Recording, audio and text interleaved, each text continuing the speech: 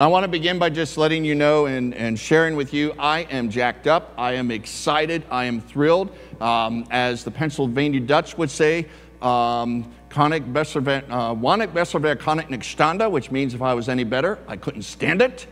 Because it is absolutely, I can't even believe you're not catching on already what's happening. Because in 163 days, 14 hours, 37 minutes, and 31 seconds, guess what's coming? Christmas, yes, absolutely. And since we're in July, Christmas in July, what better time than to realize and to plan ahead, Christmas is coming. One of my absolute favorite times of the year, and I hope it's one of your absolute favorite times of the year as well. Now, one of the great things about Christmas, for some of you and for others, it's something that you may despise about Christmas, is the giving and receiving of gifts. How many of you like the giving and receiving of gifts at Christmas? Okay, how many of you are willing to confess it, right? Okay, there you go. So and we've studied this before, the 5 love languages, all right? Each and every one of us has at least one default position about how we appreciate love, how we give and receive love. For some of you, it's words of affirmation. Great job. Hey, I care so much about you. That's what means a lot. For others, it's acts of service, what you do for other people. For others of you still, it's time is your primary expression of love, what you do with another person. Of course, there's physical touch, whether it's like high five, shoulder rubs, hugs, holding hands, whatever. And then a 5th one, and for some of you, it is the giving and receiving of gifts. That is your love language. And so this is what can mean so much for you at Christmas, is, of course, the giving and receiving of gifts. Because for you, or at least someone you really care about, that is their primary love language. So, for example, our middle child, Stephanie, this is her primary love language, giving and receiving of gifts. So her love language and mine are really opposite. So it's work for me to ask my wife, can you get something for her birthday or Christmas? Think about that for a moment, right?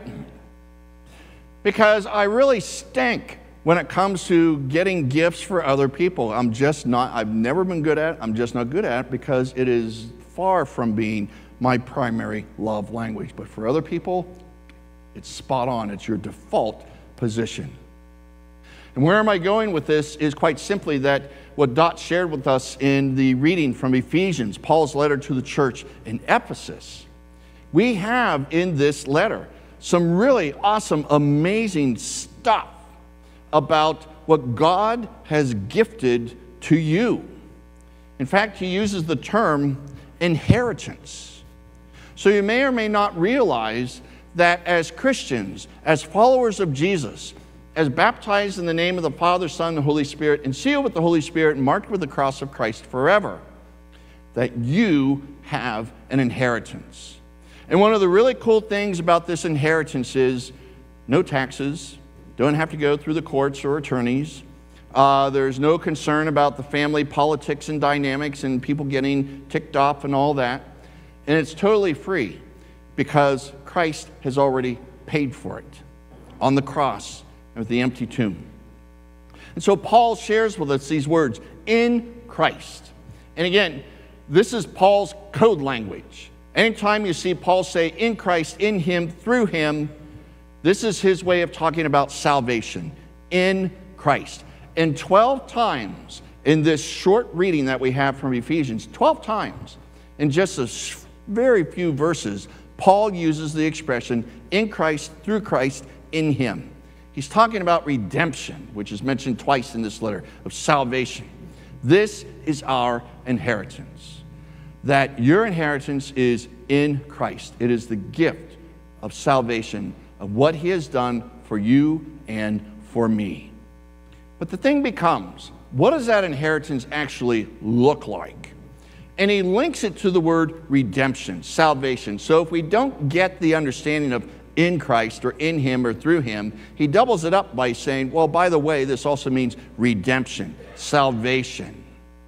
But what does that really look like for you and I when it talks about the gifts that God gives to you? Not just at Christmas, not just at Easter, but every day of your life as a follower of the Lord. And so we're just going to do a brief snippet on this because this could really take a long time. I'm not going to do that. What we are going to do is just an incredibly brief synopsis of these verses on what exactly are the gifts from God to the people of God. And so what Paul shares with us is right off the get-go about blessing. 3 times he uses this word blessing. It's like Beatitudes. Blessed are, blessed are, blessed are. And what Paul wants us to understand is that when you are a follower of Jesus, when you love the Lord your God with all your heart, soul, mind, and strength, and you love your neighbors, you love yourself, we have this incredible blessing of all the heavenly places that you and I are blessed by God. Now, how God does that and how God chooses to do that, that's up to God. But the bottom line is that you and I are blessed by God. Now, what an awesome thing that is. Think about when you were growing up. Wouldn't it mean a whole lot to you when you were trying to receive a blessing from your mom or your dad, or if it wasn't from them, maybe an aunt or an uncle or a grandparent, in which you knew that you were accepted by them, you were loved by them, they had your best interest in mind, and that they would do anything in the world for you to be blessed. And that's one of the things that Paul is trying to help us understand, that by our heavenly Father, the only perfect parent that is out there, that he blesses you and me as lovers of the Lord God and Savior Jesus Christ. So not only are we blessed, but we are holy and blameless before Jesus in the last day. And quite honestly, this happens now within this lifetime. Isn't that something to stand before God, knowing that, well, yeah, we got all these guilty as charged, guilty as charged, guilty as charged, guilty as charged, if they are to do a record throughout our life of the times in which we were not exactly angels. And yet, what we are being told is that time will come, that as we stand before the Almighty, we will be considered holy and blameless. In so many ways, that begins now, already, but not in its fullness until the last time. We have one of our folks, after the 8 o'clock service, said, well, don't you realize, and you could really spend a little more time on what is called the doctrine of imputed righteousness. Now, you probably don't understand what that means, but it was a very accurate descriptive. Because what is being said here when Paul talks about how you and I will be, and to some degree now, considered holy and blameless before God, it means the doctrine of imputed or accredited or reckoned righteousness. And what that means is essentially that what Christ has done for you is he paid a debt he did not owe, because we owed a debt we could not pay.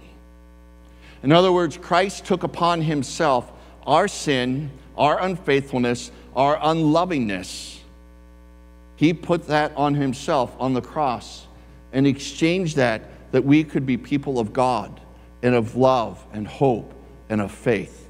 Martin Luther called this the doctrine of happy exchange, in which Jesus exchanged our sinfulness for his righteousness.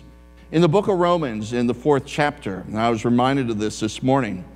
So, for example, as Paul shares with us, talking about Abraham and how Abraham, and with the circumcision and how being the doctrine, the explanation of uncircumcision and circumcision in this, and how faith was reckoned to him as righteousness.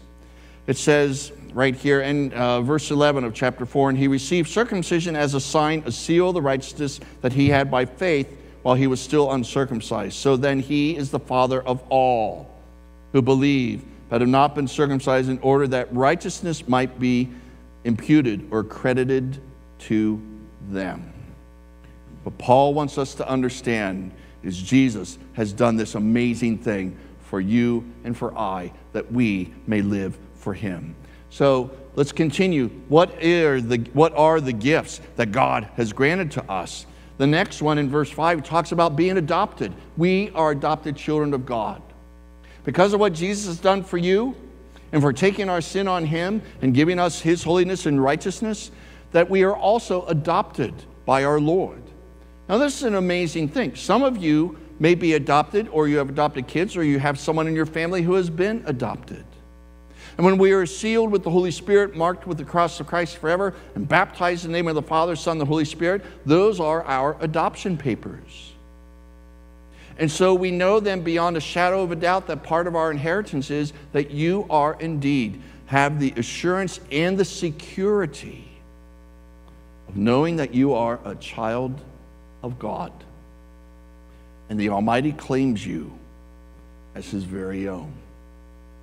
As imperfect as we are, and times in which we please the Lord, and times in which we do not please our Lord, how he still loves you and me anyways.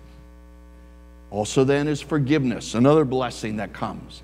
This is what redemption looks like, part of our inheritance. Because in forgiveness, whatever the toxic shame or the guilt or whatever it is of our past, and knowing that Christ's death and resurrection and the holiness that is imputed upon us in exchange for our sin. And here we see then that forgiveness sets us free, that we can start new and afresh each and every day. Good heavens, folks, if Jesus can forgive the people that we saw him forgive in the New Testament, and some of them that you would think were just totally unforgivable, then good heavens, he can forgive you as well. If you're sitting there and you're thinking, how could God ever forgive a person like me? Well, yeah, Jesus died for you so that you could be forgiven. This is descriptive of how great a God you have come here to worship this morning. And the final thing, as you've been hearing throughout, part of that inheritance is the promise and seal and pledge of the Holy Spirit. In other words, God's presence living within you. So these are the gifts that God has granted to you. This is the inheritance that you receive as a follower of Christ. So God's great gifts for you.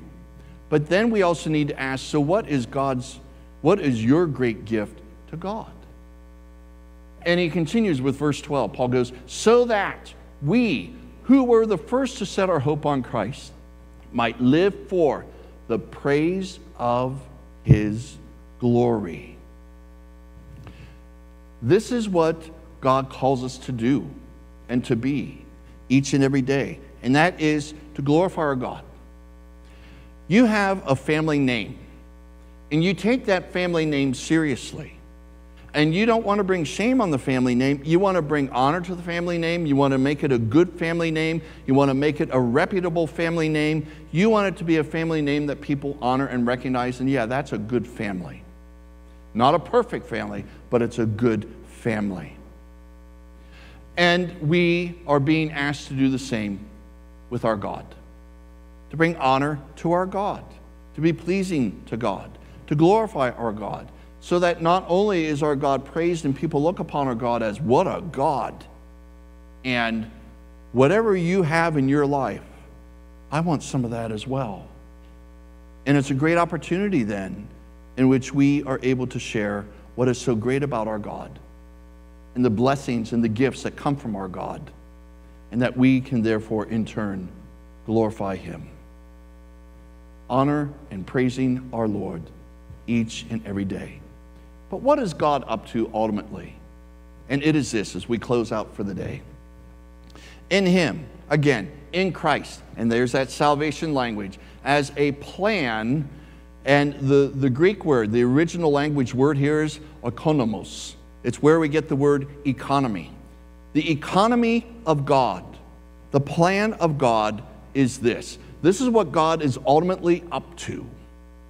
And that is for all of time, for the fullness of time, to gather up, or in other words, to unite all things in Christ, things in heaven and things on earth.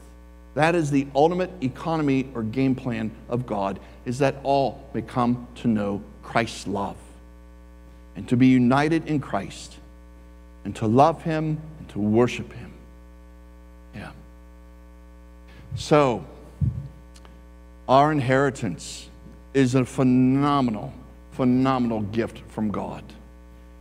And knowing that there are 163 days, 14 hours, 22 minutes, and 35 seconds. Oh, gee, now it's down to 31. Imagine that. We know that Christmas is coming.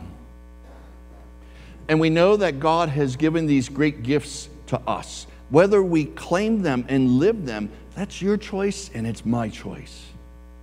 But why would you just want to toss it to the side or throw it on the back burner? Because when it's from God, it doesn't get any greater than that. What a great Christmas gift, 365 days a year. And knowing that these are the gifts of God Paul is sharing with us, that we in turn want to offer gifts to God. And that is to give him praise, to give him glory, and that our lives and the way that we live it can show honor to him.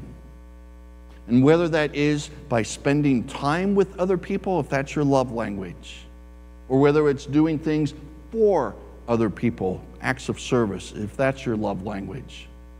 Or maybe it's words of affirmation, or perhaps touch. Or, as we were talking about for today, giving and receiving of gifts. But whatever your love language is, let us do it, that God will be honored and praised and glorified. In the name of the Father, and of the Son, and of the Holy Spirit. Amen.